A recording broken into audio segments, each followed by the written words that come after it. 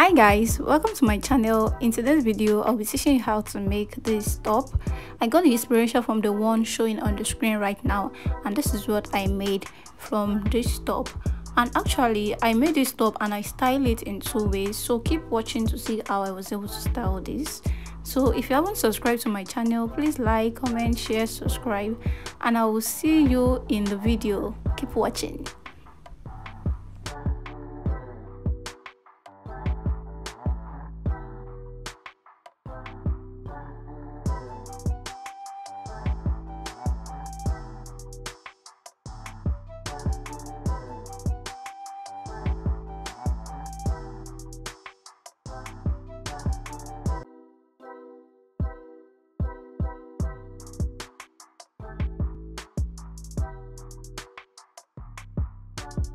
Welcome guys, so this is the two materials we'll be using.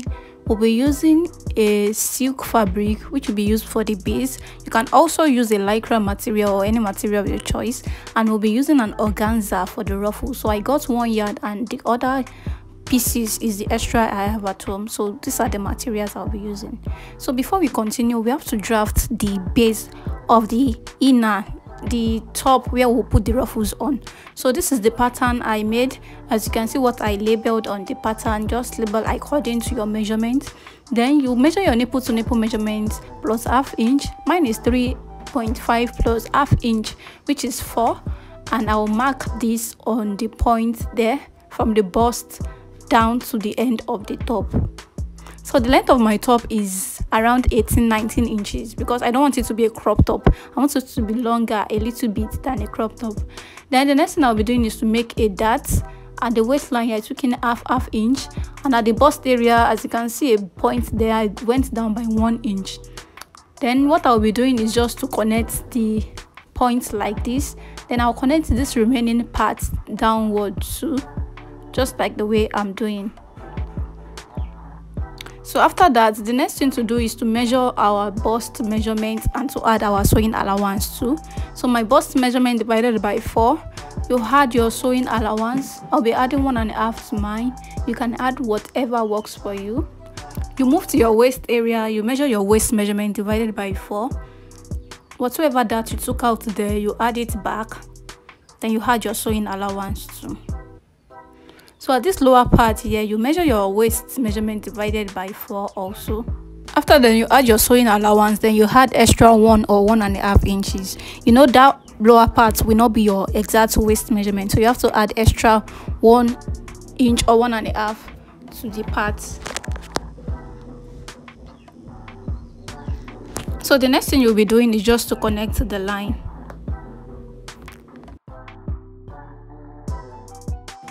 After connecting the points, the next thing you will do is to go over to this area and measure how wide you want your top to be. So I'll be measuring 5 inches here.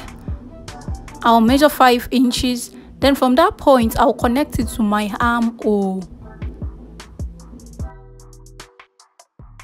So after that, I'll just go ahead and cut my pattern out. So now let's draft the back pattern. So the difference between the front and the back pattern for this is just the zipper allowance. So I'll just add extra 1 inch for my zipper allowance, then I will cut it out. Then after that, I will trace out my darts using my tracer. I'll just trace it out just to transfer the dart from the front to the back. Then I've ruled out my zipper allowance. Then I want to note this point too, because I'll be going in by ½ inch at this area.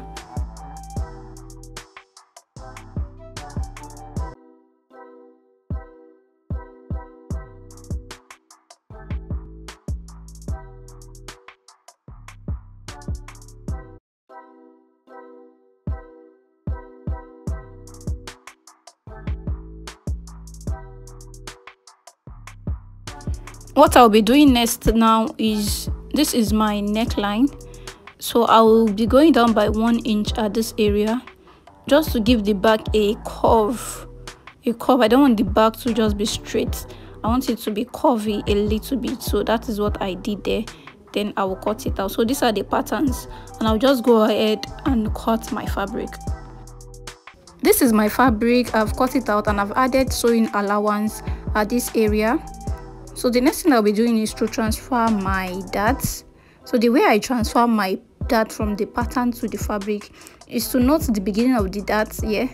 I'll put a pin through at the beginning of the darts, just like that.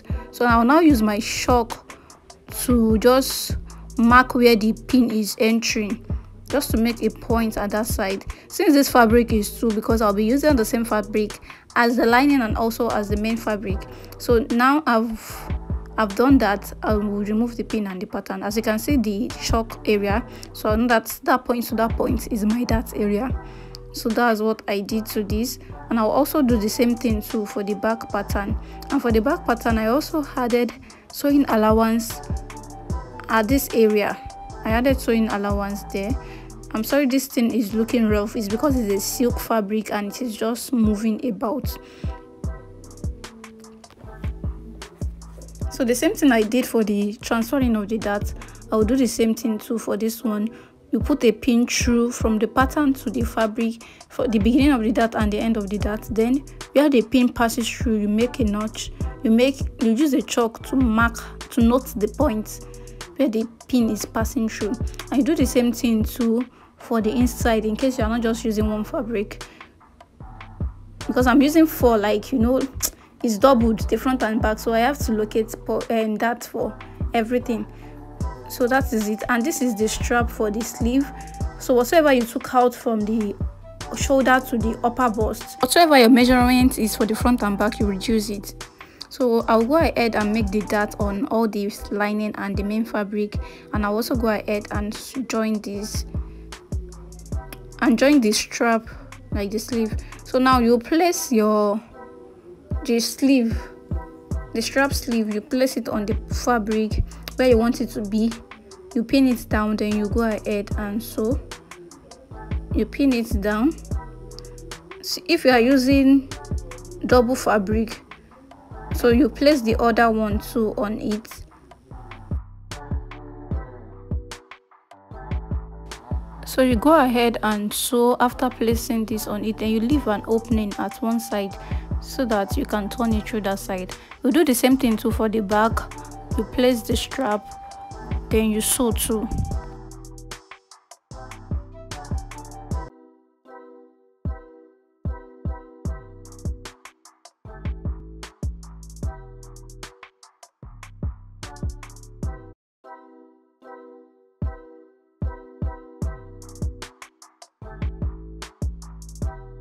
After we've joined the front and the back, so the next thing we'll do is to join them by the sides. You join them by the sides, and after then we'll make our ruffles. So this is our organza, and I went ahead to pieces them into 7 inches wide. So each one is 7 inches wide, and it's about 5 of them like that. And this is our cycle. This is not a perfect cycle, by the way. You know organza fabric and the way they behave, but it should be 10 by 10. It should be 10 by 10, depending on how wide the front is. If you are a bigger size, you can make this bigger, but me, I wanted to cover the whole of the front, so I used 10 by 10. So I use 10 by 10, and what I will be doing now is to just make this and make just ruffles here. So I will take you to the sewing machine now to show you how I did it. So now we start from the edge. I like starting from the edge and starting from the middle. So you just be folding it in. You'll be folding it in, and you will keep sewing around, just round like that till you get to almost the midpoint.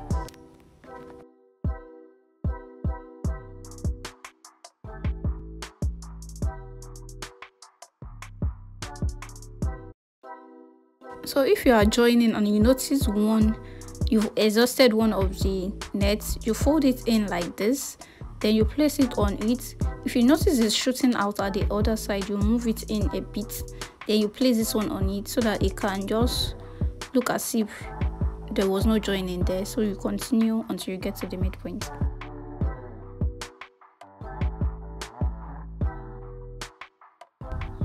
So when you get to the midpoint, for you to finish, like make the finishing of the midpoint, you just try and just fold this in such a way that it will just cover the inside. Most time I just fold it in, place it inside, and I sew it in such a way that it will not show outside. That's how I just finish this inside. That's how I'll finish the end, like the middle point of this. So then I take it to my sewing machine, then I just sew a little bit at that area. You sew in such a way that when you bring this rose out, like outside, it won't show, like it won't be visible. And then I noticed that some part of my ruffles, there were too much space, and since there's extra fabric, I went ahead to still make some ruffles inside.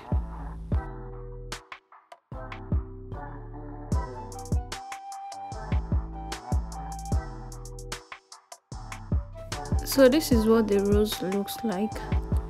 Now it's time to fix the rosette on the bodies. So me, I want it, you know, it is 10 by 10, so I have to locate the midpoint of this blouse. I have to locate the midpoint of this blouse to see where I want to place it. After you've gotten where you want to place it, so you pin it down at those areas.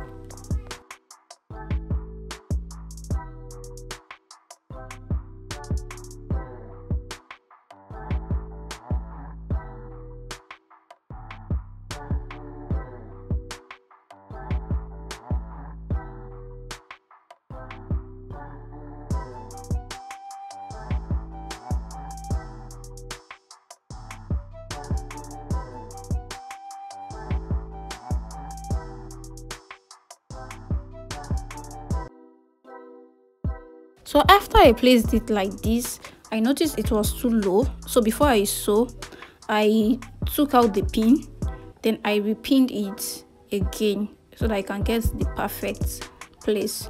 Then after that, you take it to your sewing machine to sew. Take it to your sewing machine to sew, then you fix your zip. So this is what the top looked like after sewing and doing everything, fixing the zip, sewing the ruffles to the top. So this is what it looks like, and it looks really nice, very beautiful. So this is what the top look like. As you can see, it is very nice and very beautiful. As I said earlier, it is not a crop top, so it is longer, and this is what the back look like. So thank you so much for watching. Please like, comment, subscribe. If you have any question for me, please drop it in the comment section and I'll reply as soon as I see them. So bye.